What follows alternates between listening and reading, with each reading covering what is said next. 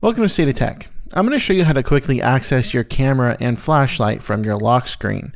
So if we were to lock our device, here we are on our lock screen, and all I have to do now is 3D touch in the flashlight icon in the bottom left-hand corner of my device, and that's going to turn on the flashlight. You'll notice that it's enabled because it has kind of a white appearance to it now. It's no longer transparent.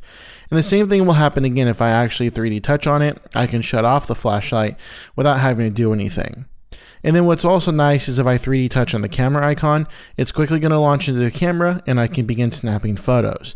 And if I swipe up home, it'll bring me back up to my lock screen. So you can actually access these while your device is actually locked. Notice, however, that my device is currently unlocked because the unlock icon is at the top because it did scan my face for Face ID.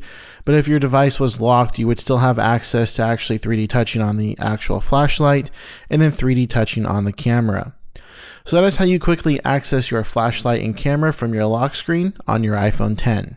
If you found this video useful, be sure and give it a thumbs up. And for more videos like this, be sure and subscribe to State of Tech. And we'll see you in the next one.